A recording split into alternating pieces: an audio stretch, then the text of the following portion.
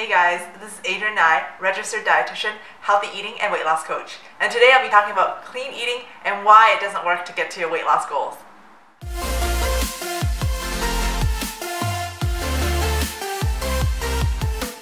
The first thing is that there is no formal definition of what clean eating is.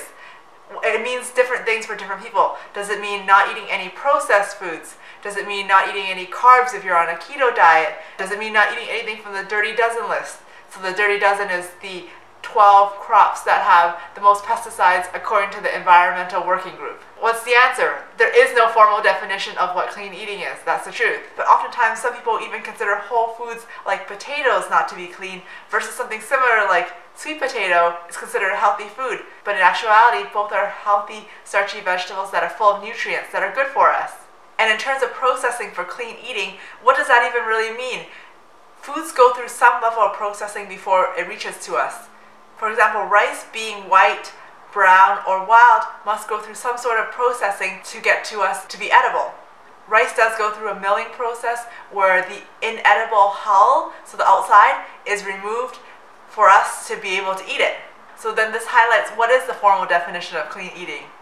So it depends on the person. Also, the notion of clean eating can be unrealistic to apply for your life and also cause you to have an unhealthy relationship with food as well.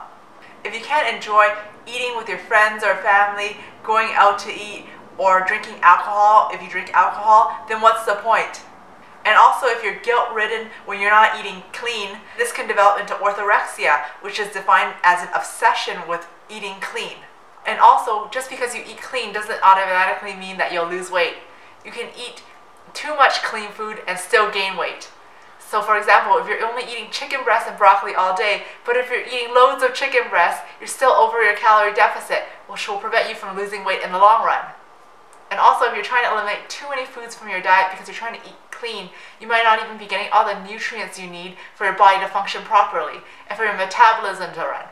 For example, back to the chicken breast and broccoli diet. If you're just eating chicken breast and broccoli all the time, you're also not getting enough vitamin D and calcium. And this is already an issue as 80% of men and 90% of women are already not meeting their calcium needs, and 50% of adults are also not meeting their vitamin D needs. So if you're being even more restrictive, you're even likely not going to be meeting your nutrient needs for your body to function properly and to be healthy in the long run. So what should you do instead? You want to create a plan that you can keep in the long run that does include whole foods as well as foods that you enjoy eating that may not be whole foods. And what you want to remember is that you do not need to eat 100% clean in order to lose weight. Again, there's no formal definition of clean, right? So let me know what you think about this video in the comments below, and give me a thumbs up if you like this video, and be sure to subscribe to my channel for more videos from me.